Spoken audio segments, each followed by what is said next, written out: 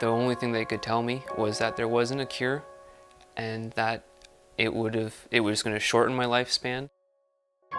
They thought I was dying. They were spending the night there. Everybody was taking shifts to stay with me. It is like a death sentence, but I try not to view it like that. It's a silent killer and it's going on all the time.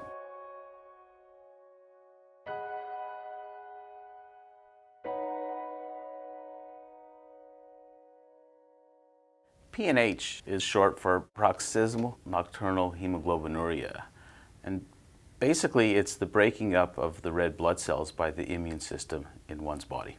So your spleen, your kidney, your liver, it now has extra waste in it that is just building up. Your kidneys are being overloaded with trying to filter out all the hemoglobin. The kidneys go into shutdown mode.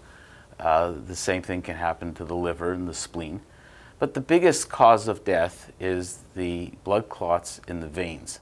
Which can be the fatal part of the PNH, is the clotting thrombosis. A lot of people get it in their legs, and mine decided to attack my intestinal tract, so I had portions of the intestine taken out because of clots.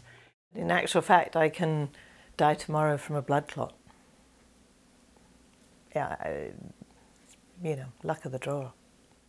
This disease kills, and untreated, it will kill people.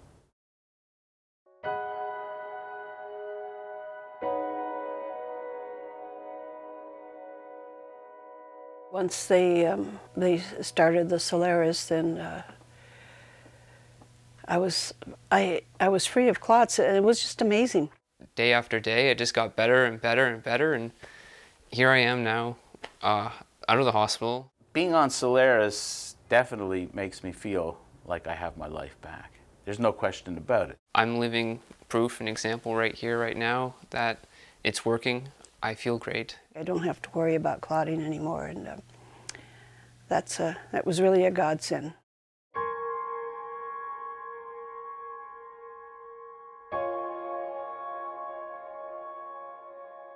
I have to wait till I'm in danger of losing an organ, a limb, or my life before the province will help me.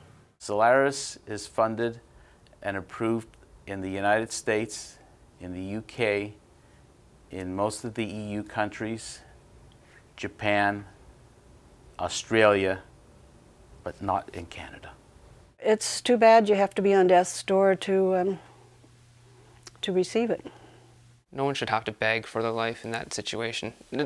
I hardly had any energy to beg for my life in that situation. My father and my family had to fight tooth and nail for me. I cannot believe that Canada would, the medical system would let that happen to someone when there is something that they can do about it. I just can't believe that they could let it happen. I mean, I wouldn't let it happen to someone, so why would they?